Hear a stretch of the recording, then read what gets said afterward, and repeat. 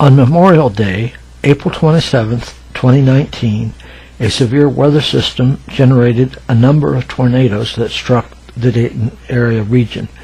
It was the worst tornado event in Dayton's history. All in all, there were 15 different touchdowns of tornadoes, varying in intensity and in the area affected. This report is being generated on the 4th of July. The storm struck at about 10 p.m., so it was dark so you couldn't see them. Joyce and I took shelter in our basement. But the technology to predict and track tornadoes has improved. Miraculously, there were no fatalities, which is remarkable given the extent of damages to houses and apartments. We had a 30-minute warning by the sirens. Xenia only had a 7-minute warning in 1974 and dozens of fatalities. The most impressive new technology is radar that detects the debris picked up by tornadoes, so the weatherman can now tell exactly where and when the tornado is located. This report on the cleanup is being written more than 5 weeks after the event, and still much of it is as it was right after the storm. A few roofs have been repaired, but most have not.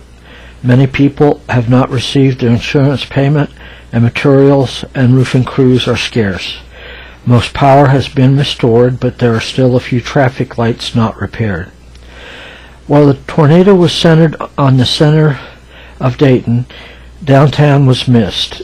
To my knowledge, no trailer parks were hit, though many apartments were. There are still over 300 families that have been displaced by the storm. Wright-Patterson Air Force Base was spared, even though there were touchdowns all around it. Joyce and I were very fortunate to have been spared by the storm, but the tornadoes hit within 1 mile of our house. We never lost electricity, but thousands did. The only impact to us was our cable was out for a week. It was difficult to drive around because of so many trees and power lines down. Once the electrical repair was underway, it sometimes was hard to get around because of all the electrical worker trucks. Electrical workers from around the country came in to help. About half the traffic lights were down the next day. Again, Joyce and I thank God that our families were spared.